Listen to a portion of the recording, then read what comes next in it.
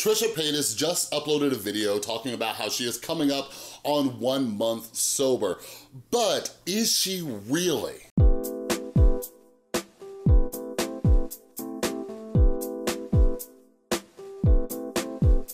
What is up, everybody? This is Chris from The Rewired Soul, where we talk about the problem, but focus on the solution. And if you're new to my channel, what I like to do is take a look at what's going on in the YouTube community or pop culture and try to see what lessons we can learn from them. But some other things that I'm very passionate about are mental health as well as addiction recovery. So if you're into that stuff, make sure you subscribe and ring that notification bell. And by the way, if you did not get the memo, I am currently working on my new book, Rewire Your Anxiety. All right, so make sure you're following me over on Instagram and Twitter, because I just put up this post over on Instagram. I also sent a tweet out, and I'm trying to get feedback from all of you of what topics that you want to cover. So if I pick your topic, you will get a free copy of the book when it comes out in a couple weeks. All right, so make sure you're following me over on Instagram and Twitter at The Rewired Soul.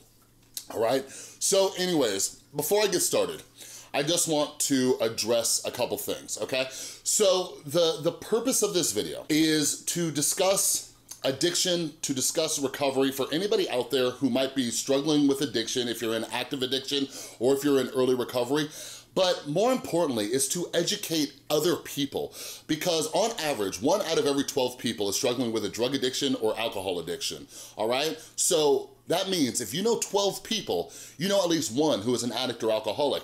And the problem is by people not being educated about addiction, you might have somebody relapsing right in front of your eyes and not even realize it. And that's what we're gonna be talking about with Trisha Paytas. So this video isn't to knock Trisha Paytas or anything like that. If you see this video, Trisha, I hope the best for you, all right?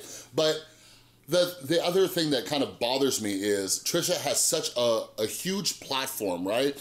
And when we are put in this opportunity to inspire other people, when we have people who look up to us, like, we have a responsibility. So while I see there are people who are like, oh, Trisha got clean and sober, maybe I can get clean and sober too.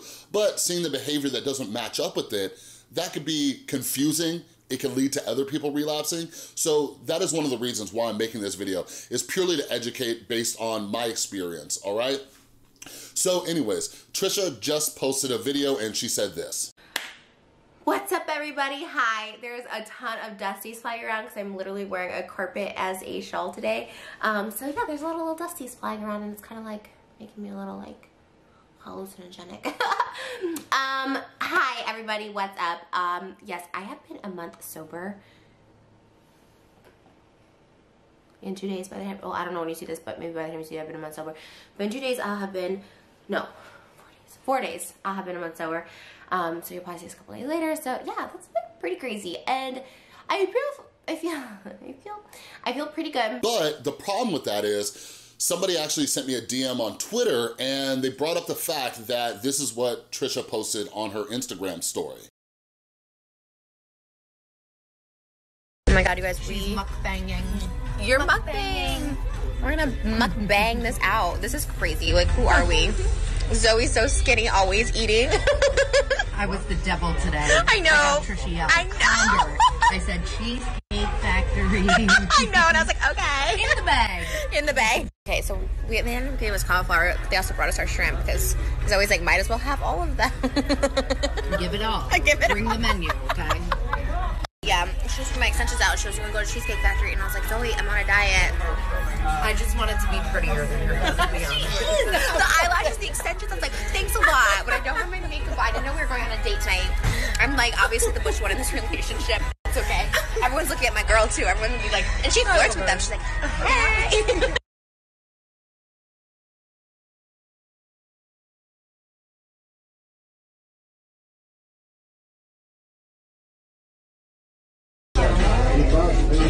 Too much drink, too much food. So those of you who aren't caught up to date with what's been going on with Trisha Paytas, like, I am very proud of her for just the ability, like, anybody who opens up about their mental health and everything like that, like, it's huge, and I appreciate her for that, all right? But like, what's been going on the last couple months is she talked about how she went to a psych ward, how she's been struggling with an addiction to pain pills. She talks about how she was drinking to help with opioid withdrawal. She also talked about how she tried meth a few times, all right? So there's all these different substances that she was messing around with, okay? And one of the videos that she came out with was talking about her opioid withdrawal, okay? So now she's talking about how she's been sober for almost a month, but she's drinking, okay? And this is something very, very, very important that we need to talk about. So those of you who haven't met me yet, hi, I'm Chris. I'm an addict and alcoholic. And in, I don't know, a week or so, I will be celebrating 7 years sober on June 23rd, okay? So my substances of choice started with alcohol, got into prescription pain pills, but I did every substance under the sun. Cocaine, everything, all right? And here's the thing, is that for addicts like me, when you're an addict, okay, we try everything we can to swap substances, okay? So I tried alcohol, and then I switched to pills, and then the pills started taking over the control of my life. So then I went from pills back to alcohol and everything like that. But the problem was that I was an addict and alcoholic, okay? And here's what separates addicts and alcoholics from the average person. We do not have a stop button. Once we start, we cannot stop, no matter what the mind-altering substance is. And here's the thing. Not only have I been sober for 7 years, but I also worked in addiction treatment for a little over 3 years. I have literally worked with thousands of addicts. And if I had a nickel for every single drug addict who came in and left and thought they could play around with alcohol, and then they came back because it led them right back to the drugs, or they became an alcoholic, like, I would be rich. Nickel by nickel, I would be rich. And listen, if you don't believe me, let's do an experiment down below, okay? For all of my fellow addicts and alcoholics in recovery who are watching this, let me know down in the comments below. Are you somebody who has struggled with drug addiction, and at some point you thought that you could still drink alcohol safely, and it led to a relapse? Let me know down in the comments below, because this isn't just my experience. This is an experience that so many people have. I've seen this happen countless times, okay? I've seen people come into treatment for a pill addiction, come back for alcohol. People who came in for a meth addiction, came back for alcohol. People who came in for a heroin addiction, came back for alcohol, all right? Because here's the thing, like, once we start drinking or using anything, we want more, okay? They have done plenty of scientific studies that shows our brain reacts differently to these substances. So when I see somebody like Trisha Paytas, who's playing with fire in this aspect, like, it really bothers me, because she knows better. She knows better, all right? Like, I've seen her talk about in videos how she knows about 12-step programs, how she goes to therapy, and no therapist in their right mind who has a client who is struggling with addiction would ever tell them that it's okay to drink alcohol, all right? But again, I want to direct a lot of this video towards the loved ones, the friends, the family members. Like, I relapsed many times, okay? And I love my son's mom. Her and I have an amazing, amazing relationship today. But while we were together, I had multiple relapses, and part of it was not her fault. It was not her fault in any way, shape, or form. But like myself, she didn't understand the disease of addiction. And when I was getting off of pills, I would like start to manipulate and sweet talk her a little bit and be like, well, I can have a few drinks. You know what I mean? Like, my problems with pills, I can have some drinks. And she'd be like, yeah, I guess that's okay, right? So like I said, I was relapsing right in front of her eyes, because it didn't take long for me to go back to my primary drug of choice, all right? And for those of you who don't know, when you mix pills with alcohol, it is a very, very dangerous combination. So when I see somebody like Trisha Paytas, who is out with her friend and she's drinking, like, here's the thing. When we put it out there publicly, that we are an addict trying to stay clean and sober, right? Like, it is a form of accountability, okay? Like, people know, they should know. So there should be a question that comes up. If you have a friend who you know is trying to stay sober, and then they order a drink or something, like, you need to question that.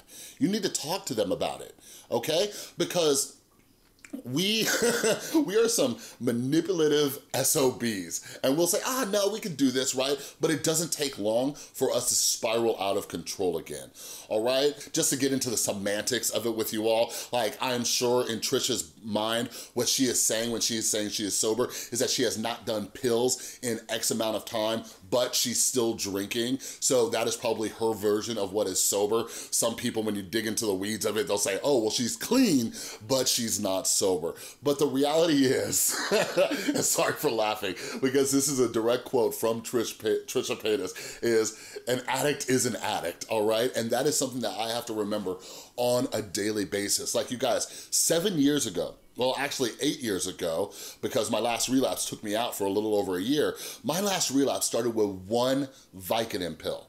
Just one 5 milligram Vicodin pill. I've shared this in plenty of other videos, okay? Like, that is how it started. And it led me down this terrible path where it almost killed me. 7 years ago, I had a 10% chance of living. All right, I wanted to die and my family thought I was going to die. So when it comes to addiction, like, I don't play around with this stuff. So like I said, I hope the best for Trisha Paytas on her recovery journey, all right? But for anybody else out there who is watching this, like, know the dangers of thinking that you can switch from one substance to another, all right? Like, I cannot tell you the freedom that I experienced because of my recovery, all right? I no longer have to drink to have fun. I no longer have to drink or use to suppress my feelings, to numb myself or anything like that. And real quick, like, that's what kind of bothers me too, because that clip I showed you from Trisha Paytas, like, it's another video she has talking about what she's learned in therapy and everything like that. And here's the thing, like, we need to learn these coping skills from therapy or from 12-step programs so we don't have to turn to drugs or alcohol anymore. Like, we need to get down to the root of the problem. Like, why do we feel we have to turn to these substances in order to have fun or to deal with life, all right? So, anyways, again, let me know down in the comments below if this is something that you've experienced in the past. Are you a drug addict who tried alcohol and it led to relapse? Let me know down in the comments below. And don't forget, follow me over on Instagram and Twitter at The Rewired Soul, because I'm currently writing Rewire Your Anxiety. So I'm trying to get all of you to give me input, and you can win yourself a free copy of the book. All right, but anyways, that's all I got for this video. If you like this video, please give it a thumbs up. If you're new, make sure you subscribe and ring that notification bell, because I make a ton of videos. And a huge, huge thank you to everybody supporting the channel over on Patreon. You are all amazing. And if you want to get some free copies of all my books, sign up for Patreon. Click or tap on that link right there. All right? Thanks again so much for watching. I'll see you next time.